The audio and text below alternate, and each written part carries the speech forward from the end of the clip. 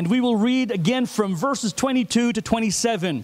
We are on week 2 of the blessing. So stay with us. I know that the Lord has a word for you today. Numbers chapter 2, beginning with Numbers chapter 6, beginning with verse 22 all the way to verse 27.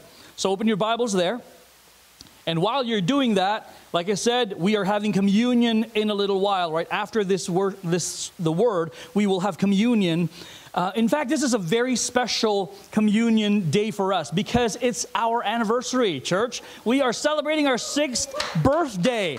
You know, if you're on a human being's 6th birthday, that's when you start the 1st grade, right? And so we're just beginning to grow, church. And so I'm so grateful for that. We have experienced a lot of growth in the last few years, but there's more for us. Amen. We're believing that. And also, today is Palm Sunday, like I said. And it's also the beginning of the Jewish Passover this week. And so it's very poignant and very, very meaningful to be able to gather around the table of the Lord on Passover. Remember that the Last Supper of Jesus was actually during Passover. So this is a very meaningful time for us. Numbers chapter 6, beginning with verse 22. The Lord spoke to Moses, saying, "Speak to Aaron and his sons, saying, thus you shall bless the people of Israel. You shall say to them, the Lord bless you and keep you. The Lord make his face to shine upon you and be gracious to you. The Lord lift up his countenance upon you and give you peace. So shall they put my name upon the people of Israel, and I will bless them." Last week, we learned that when God gave these words of blessing, he gave it to a people that was just beginning to experience freedom. They were just beginning to discover what it's like to be free. And he gave these words to the spiritual leaders of Israel, and God said, this is how you bless them. This is a command. Thus you shall bless the people of Israel. This is a blessing. And like I said last week, this has become the staple, the standard words of blessing for both Christians and Jews for the longest time, for thousands of years. And so we're grateful that God gave these words to us, that we may be able to claim his goodness for our lives. When the spiritual leaders received this, like I said, the people of Israel, were just beginning to explore what freedom is like. They were slaves for 400 years. Imagine slavery for 400 years. I want you to think about this. Can you imagine how it's like to be born a slave? Think about it right now. Can you imagine how it's like to be born a slave? It's hard to imagine. Why? Because you and I were born in freedom. We were born and raised in a completely different environment, which gives us a totally different worldview. So we can try to imagine what it's like to be born a slave, but it's hard. It's so difficult because our worldview is shaped by our upbringing. We don't have slavery in our upbringing personally. I don't have that. And so I'm not able to comprehend the depth of what it's like to be born a slave. But 400 years of slavery, the people of God were in. I sounded like Yoda for a moment there.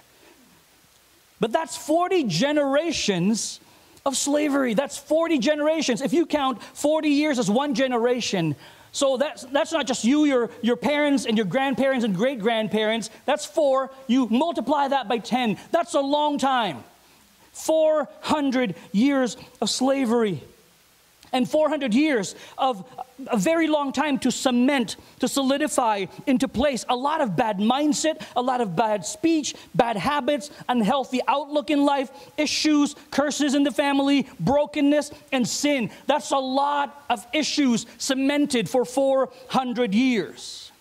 That's generation after generation of a messed up worldview and a way of life. Because here's the thing, our worldview dictates our way of life. The way we see things dictates the way we live. What you believe dictates how you live. And so when God set them free from slavery after 400 years, He had to change their worldview first. God went back to the elementary teachings, to the elementary part of life. You have to be weaned off, people of Israel, from slavery and that slave mindset, so that you can walk into your new life, so that you can walk into your freedom. Because what you believe dictates how you live. If you believe that you're a slave, you will live like a slave. And so God is saying, I need to change that mindset. I need to redeem my people, not just physically, but mentally and spiritually. How did God accomplish that then? How did God change their worldview? Number one, it's through revelation. Everybody say revelation. The first thing God did was to reveal himself to the people of Israel through Moses. Think about it again. 400 years of slavery, that's a very long time. And they had no clue who God was. They had no clue who the God of their ancestor was. They did not know the God of Abraham. Now, what does Abraham have to do with the people of Israel? Abraham was their ancestor. Abraham used to be known as Abram, meaning exalted father. He was a pagan man in the Middle East who, with his wife, struggled to have children. They struggled with infertility for a long time. No matter how they tried, they could not have kids. But out of the blue, God stepped into Abraham's story and called him and said, I will make you a father to many nations. I will make you a father to many nations. And Abraham stood up and took just his faith and just staked it on what God said, the promises of God. It's amazing how God revealed himself to Abraham in Genesis chapter 12. I will make you a father to many nations. And Abram received a name change from Abram, which means exalted father, to Abraham, which means father to many. The revelation of God changed Abraham's worldview. That way of life that he used to live was totally changed. And he began to walk in God's promises and followed God's ways to the very end of his life. In fact, before he died, he made sure that the promised son that he had from God, Isaac, he taught Isaac who God was. He made sure that Isaac had faith in the same God. And then he passed away.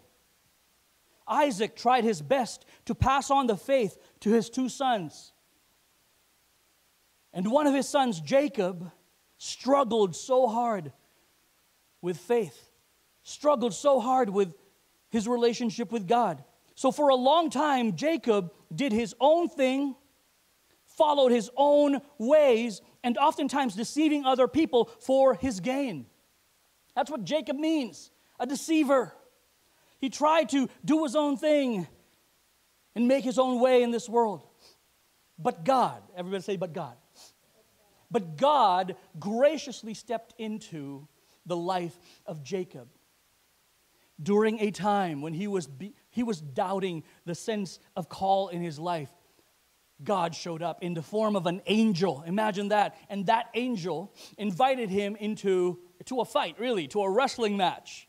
He wrestled with God all night, according to the Bible. You find that in Genesis chapter 32. That wrestling match with God symbolized Jacob's struggle with faith. Why did God have to do that to Jacob? Because he needed a revelation from God so that he could have a change of worldview and that he could have a change of life. And so after that wrestling match, Jacob named the place where that happened Peniel. Literally means the face of God. The word for face in Hebrew is pan or panei or panav. Peniel means the face of God because it was there at that point. He was able to see who God was, a revelation that changed his life. We need a revelation from God for us to be able to experience a change in the way we think. I love what God did. He had a vision. God gave Jacob a vision of himself, face to face. We all need to have that kind of personal revelation. I grew up in a very religious family, in a Christian family. My father was a pastor, but I needed to have a personal encounter with God, which God gave. I received a lot of teaching from my parents, and I'm thankful for that, but I needed to have a personal faith, a revelation of God. And I'll share that story maybe in the future. But we all need that kind of personal revelation. Eventually, one of Jacob's sons became a prominent leader in Egypt, Joseph. We had a sermon series about him. Joseph, after becoming one of the most famous and prominent people in Egypt, he invited all of his brothers, all of Jacob's sons, to Egypt to live there. But here's what happened. They grew to a point where the people of Egypt were threatened because of their presence. They were growing in number so much. And so the king of Egypt, who did not know Joseph, or who did not recognize Joseph's authority, put the people of Israel under slavery. Now, where did the name Israel come from? We go back to Jacob. When he had a wrestling match with that angel, God changed his name to Israel, from Jacob to Israel. That's why we've been talking about the people of Israel, or the children of Israel, B'nai Israel, the children of Israel, because God changed Jacob's name to Israel. But from then on, here's what happened. By the time Moses was born, the children of Israel had no clue who God was. They have worshipped the gods of Egypt. They had no clue who the God of Abraham was. And so they worshiped Horus and Ra and Isis and Osiris and Ammon and many others. They had no clue who Yahweh was. Now, how did that happen? If Jacob had an encounter with God, how could his children not have faith? How did they lose it? Here's what happened, I think. We can only surmise or assume that Jacob's sons failed to teach their children about God. And that is why spiritual parenting is so important. Your role as a parent to be a disciple maker is so important. For your children's sake, be a disciple maker. Be your children's discipler. Because here's the thing. If you don't teach your children who God is, they will either stop believing in God, or someone else will teach them who God is, and it may not be the one true God that you know. It could be the God of money, the God of sex, the God of career, the God of addiction, the God of this world. It may not be the God that you know. So it is your role to be the teacher, to reveal God to your children. Let them know what God has done in your life. That's why at baby dedications, and this is not a sermon on parenting, at baby dedications, we challenge the parents and ourselves as a church community that we will come alongside each other to raise our children in the knowledge of God, to teach them the Word of God and the ways of God, so that the way of God and the Word of God and the Spirit of God will dictate how they live, their way of life, and it will form their worldview that will honor God. The Bible says in Proverbs 22:6, train up your children in the way they should go, and when they are old, they will not depart from it. I'm so glad I got some training from my parents. There were times when I tried to depart away from what they taught me, but because I know that the only constant in this world is God and His love for me, I always came back. We always will come back if we know the gravity and the beauty of the love of God for us. And here's what I love about the story of Jacob and his children. Even though the children of Israel failed in their responsibility to teach their children about God, God was still gracious to reveal Himself to the next generation. So by the time God revealed Himself to Moses, this is what God said: I am the God of your father, the God of Abraham, the God of Isaac, the God of Jacob. I have always been here. You have forgotten who I am, but I am calling you back. I am calling you back. I'm going to reveal myself to you in amazing ways. So to change the worldview of Israel from slavery to freedom, God needed to reveal Himself to them again. Because the only true revelation of God is the key to the great foundation of true freedom. Let me say that again. A true revelation from God or about God is the true foundation of real freedom. See, the more revelation you receive, the more freedom you experience. Revelation is powerful. So God changed the way Israel behaved or thought. He changed their worldview and their way of life from slavery to freedom through revelation. But the second thing he did was God gave them a revision. Everybody say revision. Revision literally means to look again. Israel needed to review their life. We are slaves. We're born slaves. But we need to look back at our lives. Is this where we're called to be? Is this our permanent position?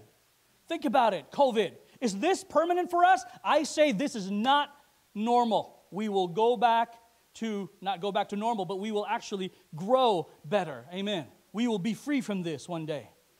But God needed to recondition the mindset of the people of Israel from slavery to freedom. Reconditioning is needed. So revelation comes first, and a revision happens. God taught them again who they were. I am the God of your father, Abraham, the God of your father, Isaac, the God of your father, Jacob. You have to know that you are special. You may have been born a slave, but you are not meant to be a slave forever. I need to change that, God said. God needed to teach them what life is really all about, what their purpose truly was, and what His promises were to their forefathers. God gave them new rules and guidelines that will protect them. God gave them something that will govern their thinking and their way of life and position them for greatness. That's what God does when He changes our lives, when He asks us to look at our lives again, when He reveals Himself to us. He is repositioning us for our original purpose in Him. I want you to turn to your neighbor right now and say, God is repositioning you for your destiny. For your destiny. So how did God do that? How did God bring revision to the people of Israel? First of all, He opened their eyes to new realities. New realities. They were no longer slaves. That's the new reality. No longer slaves. So stop looking at yourself as slaves so you'll stop behaving like slaves. You got to stop that. There are things you need to give up. There are words you need to stop saying. There are places you need to stop going to. You're no longer slaves. You're no longer bound to your past. But it takes a lot of work to recondition your mind, yourself, to your new reality.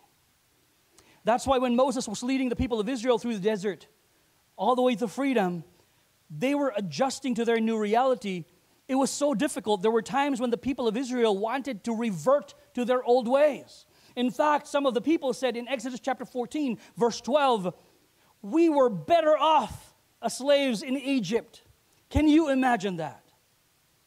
They believed that their old worldview, their old way of life, what they were used to, was better than their new reality.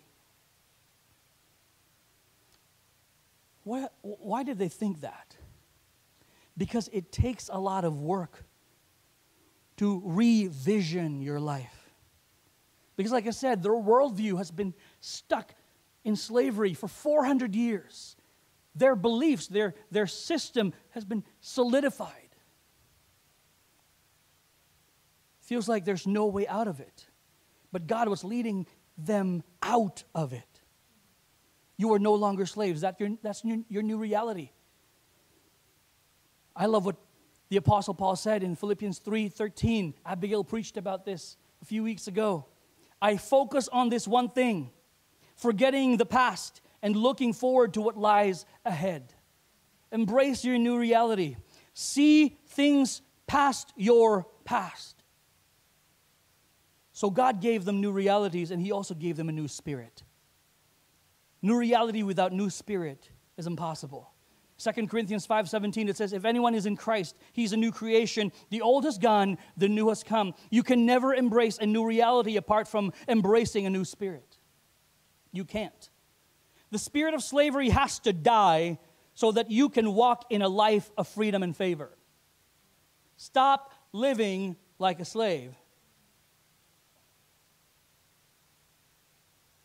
See, God wants to set us free from the the spirit of judgment.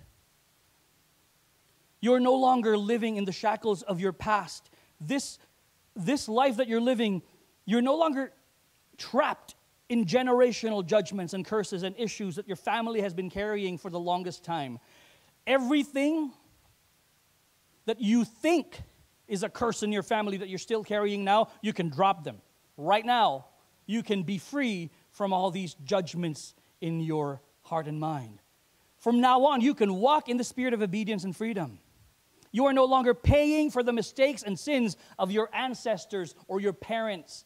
Just because they made a mistake doesn't mean you will do the same thing that they did. Yes, you will make mistakes, but your children don't have to do that, to follow your footsteps. They can be free too. You can be set free. So free yourself from that mindset of judgment. Kill the spirit of judgment and embrace the spirit of favor. And here's the thing, you can embrace the spirit of favor not just in your life, but for the generations to come. Teach your children what it's like or how to be free. Another thing that God wants for us and for the people of Israel at this point is the freedom from defeat. Embrace the new spirit of victory. Stop walking in defeat.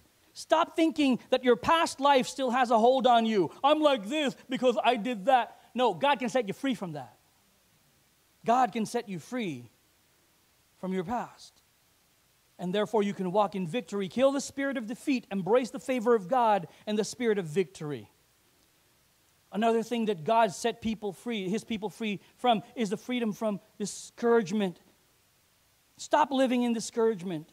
Have you met people like that? Always discouraged, always long-faced, always bringing the storm and the gloom into a party or something like that, right? You can live above your storms. I love what the book of Isaiah says. That those who wait on the Lord will mount up with wings like eagles, and they shall soar. They shall run and not be weary. They shall walk and not faint. I love the example of the eagle. An eagle is the eagle is the only, I think, bird in this world that can actually soar above storms. That's who you are. That's who you are. You want to be free from discouragement. Embrace the blessed life God has for you. Stop with the anxiety. Stop with the depression. Stop with the negativity. Embrace joy. Yes, the world around you is bleak, and a lot of bad news are going on around, but that's not going to discourage me from smiling. Can I hear an amen? That's not going to stop me from sharing God's love, from helping people and being a blessing and walking in my anointing. Never let discouragement keep you from walking into your destiny. Kill the spirit of discouragement and embrace the spirit of courage and joy. Another thing that God brought to the people of Israel was freedom from fear. As soon as Israel walked out of Egypt into freedom, the king of Egypt changed his mind. If you read the story of the people of Israel in Exodus, you will notice that the Pharaoh, king of Egypt, said, no, what have I done? Get them all back. So he sent his army to pursue the people of Israel. Here's what happened. The people of Israel, living in their freedom, realized that the army of the Pharaoh was running behind them, and right in front of them was a sea. And you know the story. You've all seen Prince of Egypt, right? God opened the sea. He literally created a roadway through the waters so that His people can walk into their freedom, literally. And when everybody has walked across, God closed the sea. And that symbolizes God closing the past. The past is past. You're ready for the future. You're ready for the future. So no longer live under the shadow of your former masters. Don't be afraid anymore. I will be with you, says the Lord. But you know what? Fear has a way of creeping back into our hearts, right? It's crazy how that happens. And so somebody says to me, Pastor John, how do you address fear then?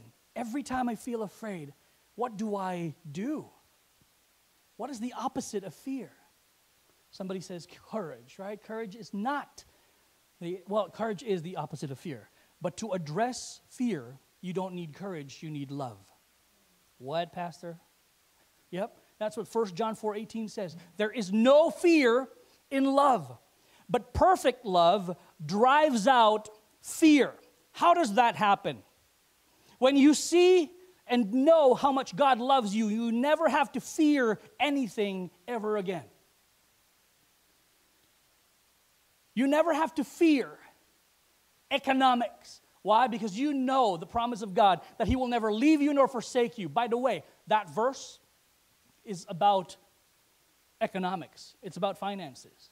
God will never leave you nor forsake you.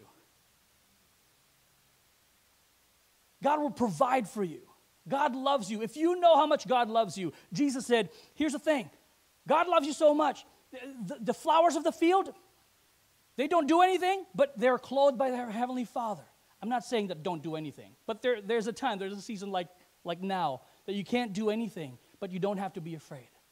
You don't have to be afraid, for God is with you. Perfect love drives out fear. The people of Israel needed to hear that because for a long time they felt alone. Yeah, there were 2 million Israelites that walked out of Egypt, but they all felt alone. They all felt insecure, but the love of God gave them courage to walk on. That's what you need. The love of God so that you can walk on.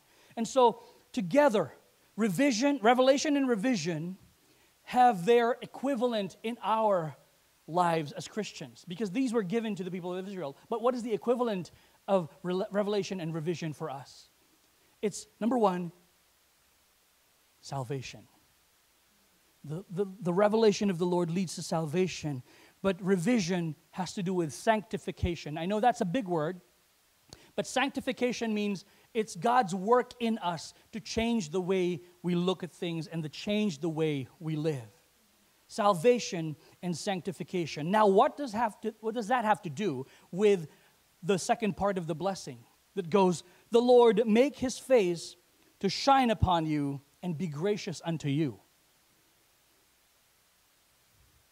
Here's the thing. The face of God has everything to do with revelation. Remember the story of Jacob? He named the place where he wrestled with an angel Peniel, for it was there he saw the face of God. The face of God is about revelation.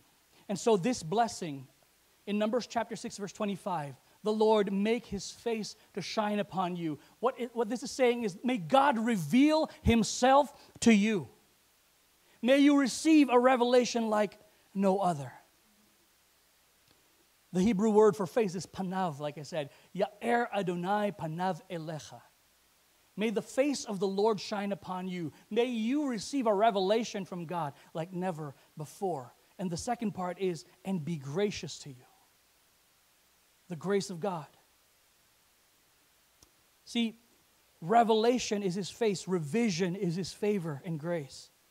Revelation is about knowing God deeply and intimately, and that revelation leads us to deeper experience of His grace in our life.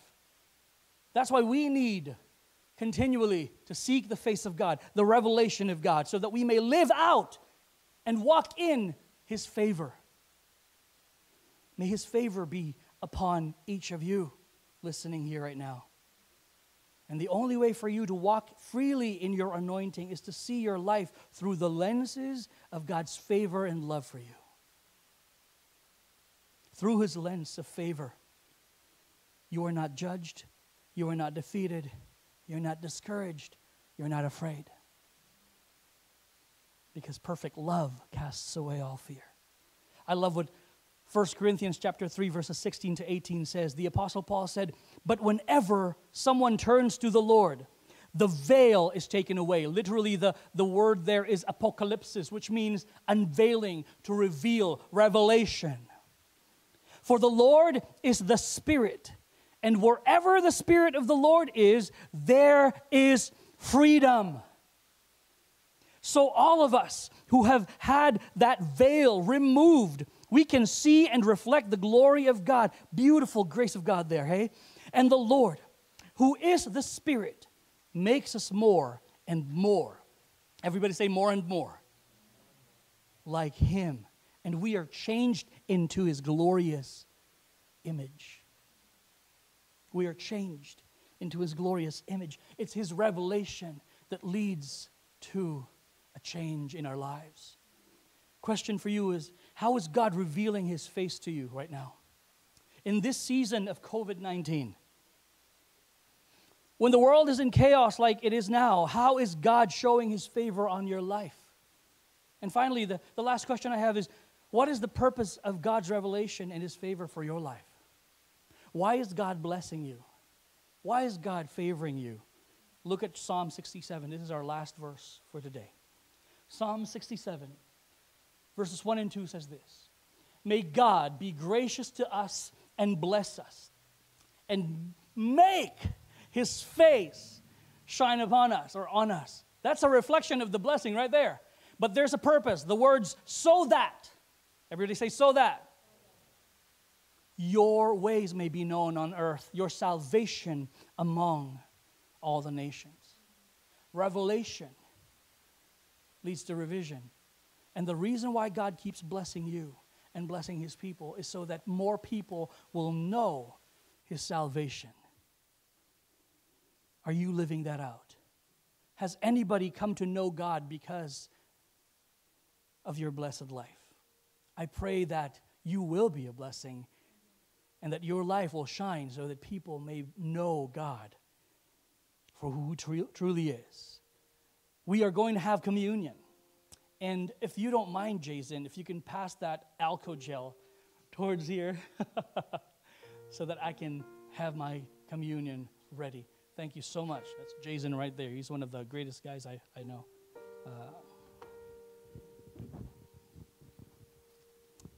As we celebrate communion and our 6th anniversary, it's powerful that we get to do this in a time of pandemic to remind us that the church is not a building, the church is not a location, the church is people scattered throughout this world, and for us, scattered throughout Lloydminster. And even though we're not celebrating in a big way, I say this is grand as well.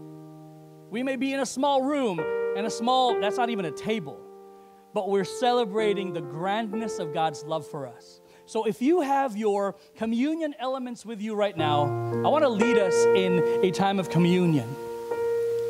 Jesus, on the night that He was betrayed, took a piece of bread.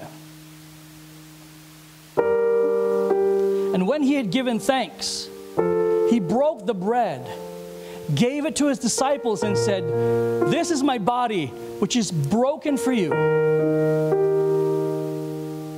Eat this in remembrance of me." So if you have your bread right now, go ahead and partake.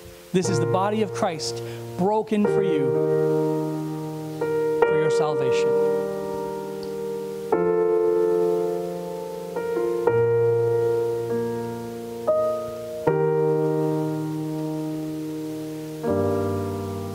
After supper, Jesus took the cup, and again He gave God thanks and praise.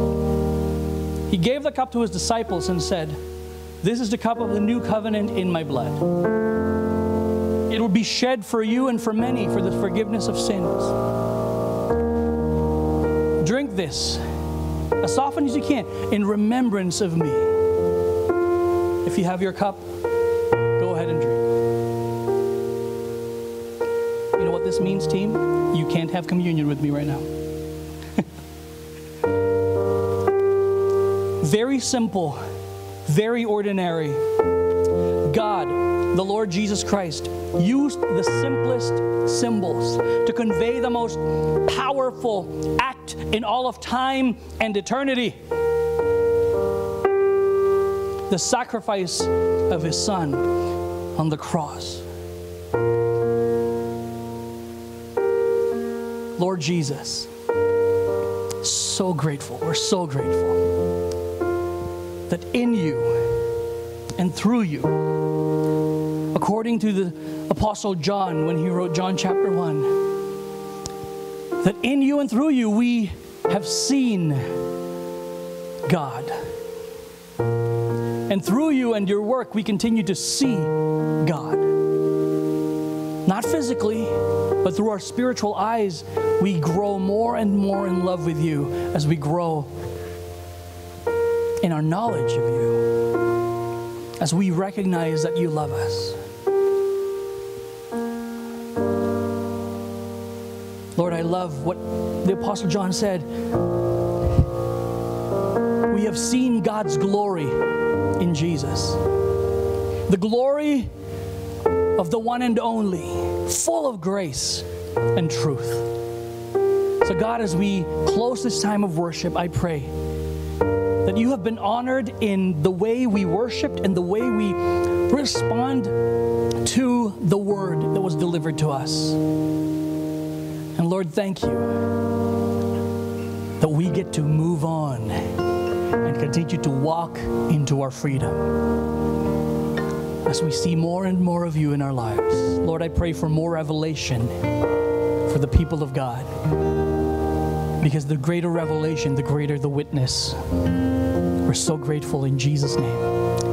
Amen. Amen. We don't want to close this worship experience without inviting you, anyone here who's watching, who wants to trust Christ as Lord and Savior. We don't want to end this worship without asking you and inviting you that you can actually experience God's revelation in your life.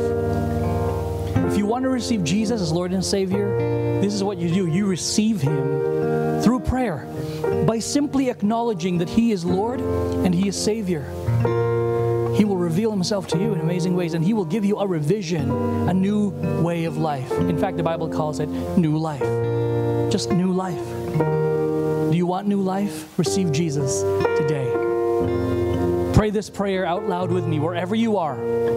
Lord Jesus, today I receive you as my Lord and Savior. I acknowledge that you died on the cross more than 2,000 years ago so that I may be saved. But you also rose again from the grave to give me victory.